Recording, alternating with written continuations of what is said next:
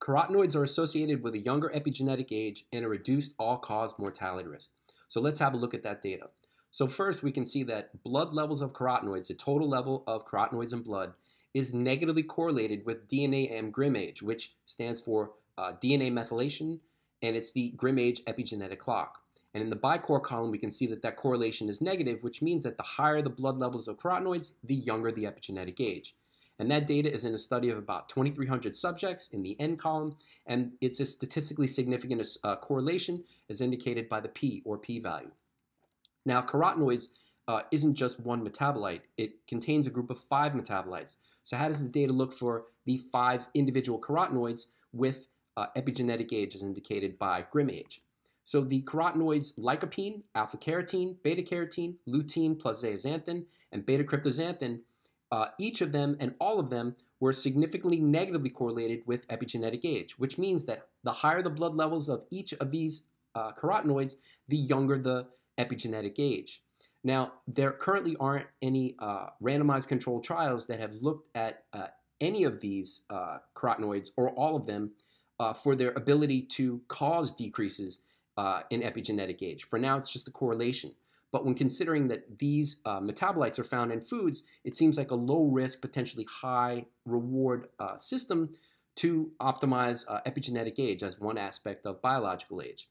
So with the goal of slowing epigenetic aging, which foods contain these carotenoids?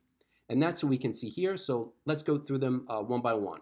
So first, alpha-carotene is found primarily in carrots, pumpkin, winter squash, plantains, and collard greens. And for me, I get the majority of my daily alpha-carotene, about 15 milligrams per day, from 416, an average of 416 grams per day for carrots. And that's the average value for about the 2-month period that corresponded to my latest blood test that I took in early March. Similarly, carrots are my predominant source of getting beta-carotene, as beta-carotene also are rich in carrots, leafy greens. It says leafy greens there, which tripped me up a bit. Sweet potato, cantaloupe, or actually orange sweet potato, cantaloupe, and pumpkin. Lycopene, as we probably all know, is popularized in tomatoes, but it's also rich in watermelon and other foods like papaya and grapefruit. So as we can see, I get the majority of my lycopene from watermelon. 134 grams per day gives me about 5 to 7 milligrams of lycopene per day. Lutein and zeaxanthin is found primarily in leafy greens, summer and winter squash, Brussels sprouts, and also yellow corn. And I get the majority of my lutein plus zeaxanthin with spinach and broccoli. And that's about somewhere about 25 to 30 milligrams per day of lutein plus zeaxanthin.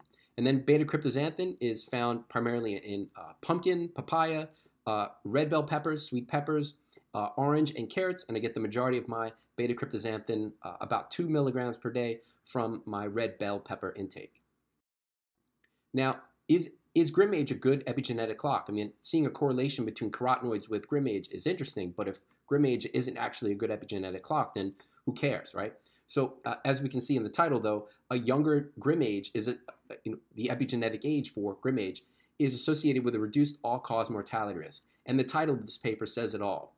So the title is GrimAge Outperforms Other Epigenetic Clocks in the Prediction of Age-Related Clinical Phenotypes and All-Cause Mortality. And we can see the data under the title where the authors of this study compared various epigenetic clocks, in this case Horvath's epigenetic clock, which is the best of the bunch for predicting chronological age, but based on this data, it's not the best for predicting all-cause mortality risk. And then they looked at other epigenetic clocks, the Hannum clock, Levine's phenotypes methylation clock, and then GrimAge. And so of these 4 methylation epigenetic clocks, GrimAge was the only one that identified a significant association between an older epigenetic age through GrimAge with an increased all-cause mortality risk, which is what we can see by the 1.91 hazard ratio. So a 91% increased risk with an older epigenetic age is indicated by GrimAge.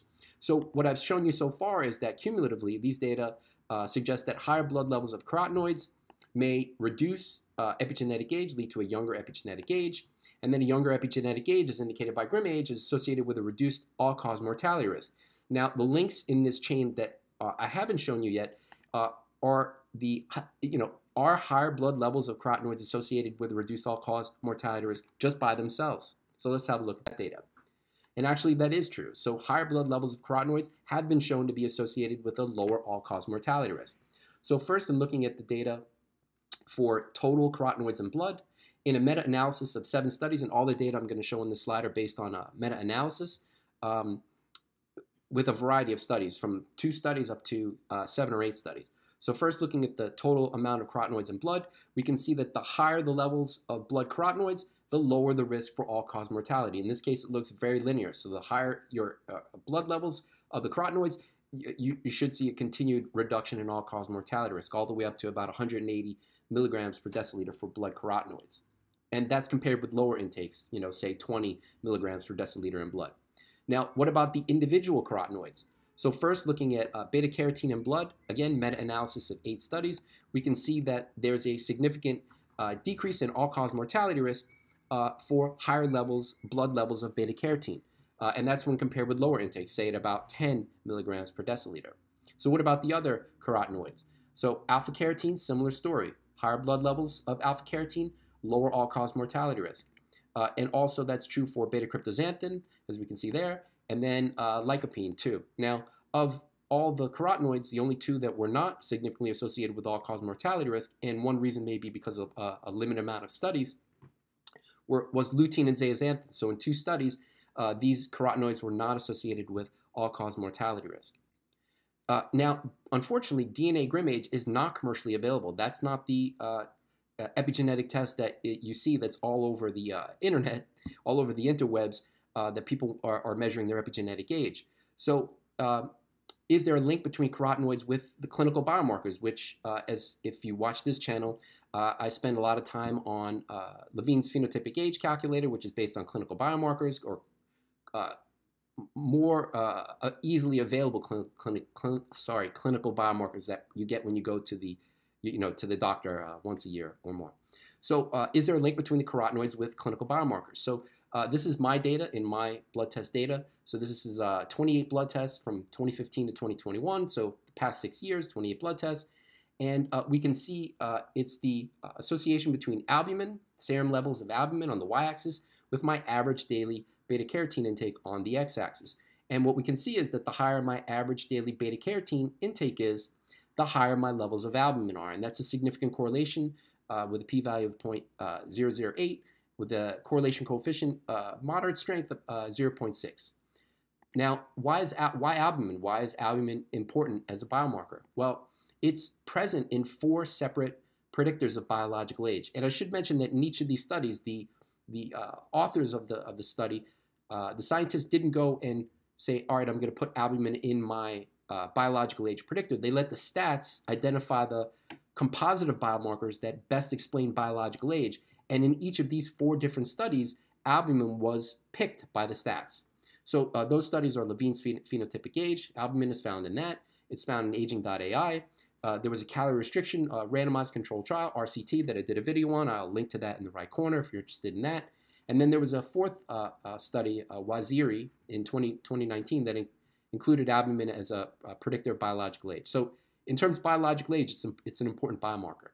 Now, higher levels of albumin are associated with youth. And that's what we can see here. In a study of more than 1 million subjects, we can see that higher levels of albumin were found in youth, whereas relatively lower levels were found at advanced ages, and it declines during aging. Now, not only does albumin decline during aging, which illustrates its importance, but higher levels of albumin, which are found in youth, are also associated with a reduced all-cause mortality risk in the oldest old. And that's what we can see here. So just to break down this data, it was groups of older adults from 85 to older than 105 years old. And in the 3 different brackets that you've got here, it's 85 to 99 years, 100 to 104 years old, and then people who are older than 105 years. And what they did is they looked at clinically relevant biomarkers, in this situation HDL, LDL, hemoglobin A1C, creatinine, EGFR, but using creatinine to determine EGFR, not cystatin C, C-reactive protein, but not high-sensitivity C-reactive protein, and then albumin. So they compared each of these clinically relevant biomarkers for their association with all-cause mortality risk for each of these age groups at advanced ages. And of these biomarkers, the only one that was consistently significantly associated with all-cause mortality risk at every age all of these ages was albumin. So higher levels of albumin were associated with a lower all-cause mortality risk for each of the age groups.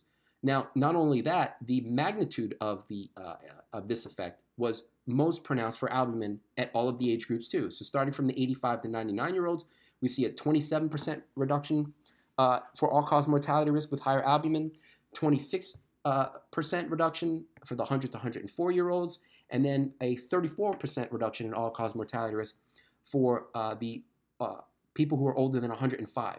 So in other words, the higher your albumin, the lower your risk of mortality, even at the extremes of lifespan.